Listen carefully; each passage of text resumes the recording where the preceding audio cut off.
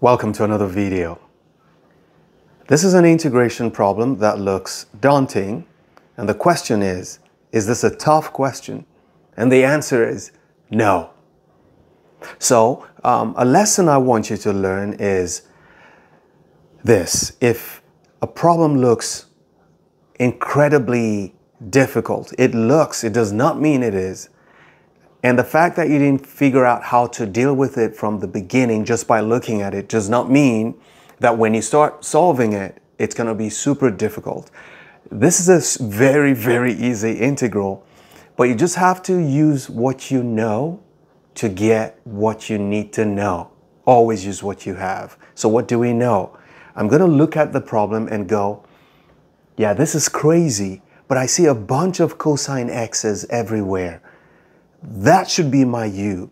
I don't want to have too many cosine x's, so I'm going to make cosine x my u and then see what happens at the end of the day. And that's exactly what I did when I saw this, and it didn't take long before I got the answer. So let's get into the video.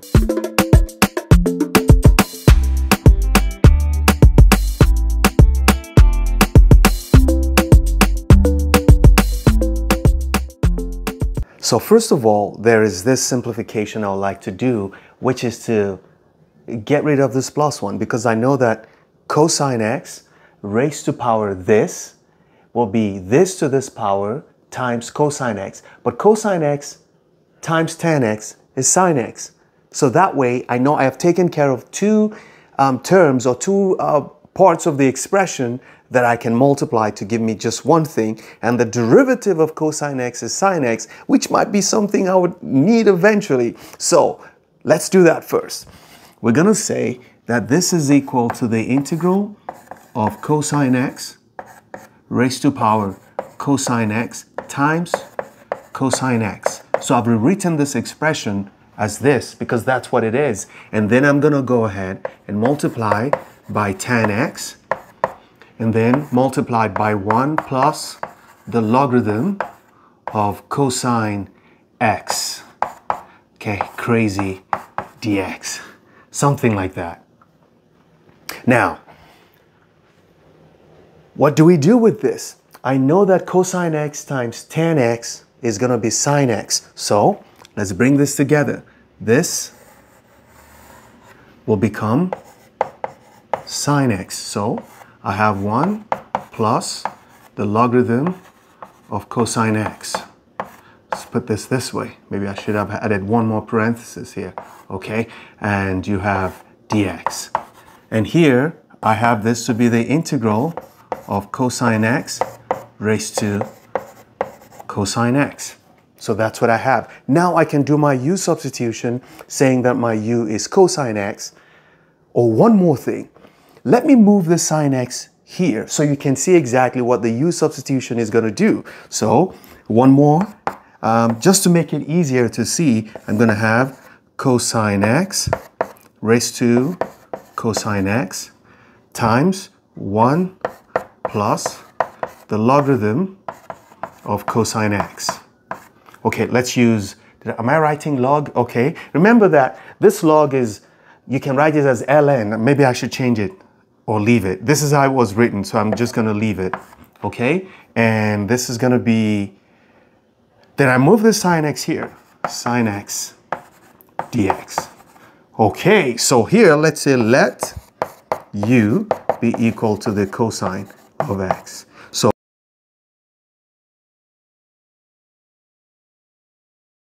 du equals sine x dx. So you can see that this can replace this, and we can go on and say that the integral we have, let's start writing. This is u to the u, since u is cosine x, so it's going to be u to the u times 1 plus the logarithm of u multiplied by du.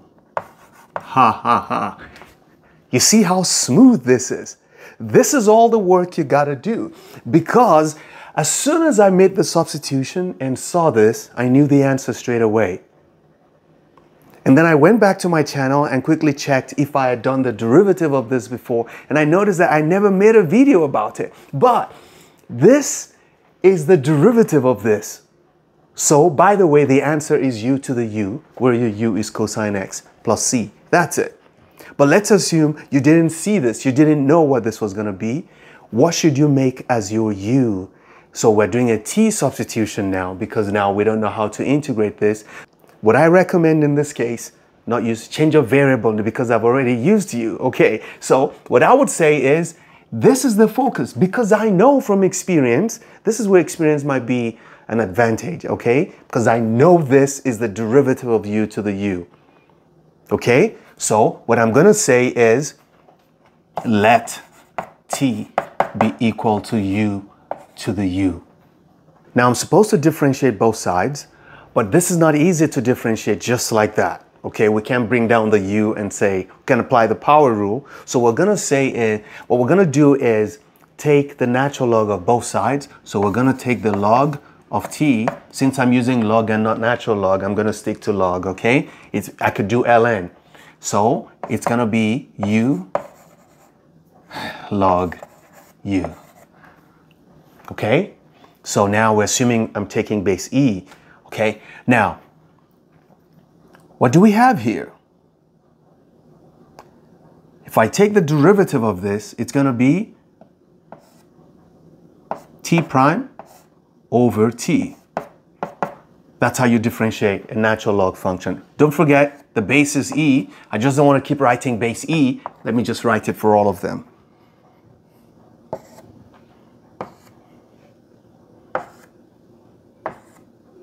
Okay.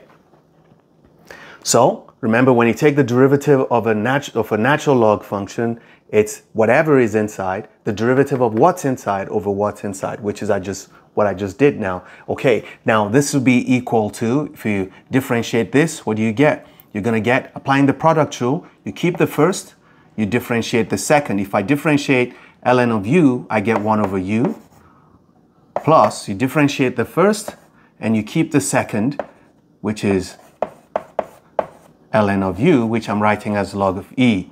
Okay, log base e. Well, if we clean this up, this is going to be 1 plus log base e of u. That's what we get on this side. And here we have t prime over t. Well, I can write t prime and multiply both sides by t. Let me put the t here. So this is the answer, okay? And remember that t prime is what we call dt du in this case, which is equal to, what do we get? dt du will be equal to this, and I can move the du to this side so that this t, I can write it back as u prime. So this is going to be u to the u times 1 plus log to base e of u multiplied by du. So that's essentially what this would be if I remove my du from here, and all I have here is just dt. So as you can see from experience, if this was a competition, you already know that the derivative of this, the integral of this expression du is just u to the u. And that's what we're going to do here, because now when I go back, I know that this whole expression is dt.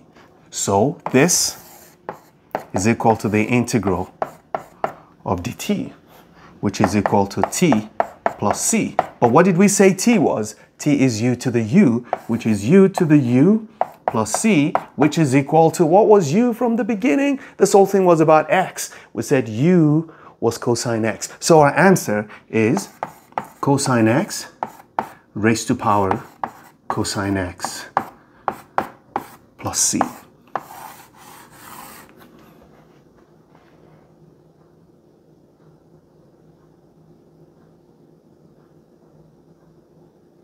You could have done this any other way you understand, but this was very obvious and easy to do. Never stop learning. Those who stop learning have stopped living. Bye-bye.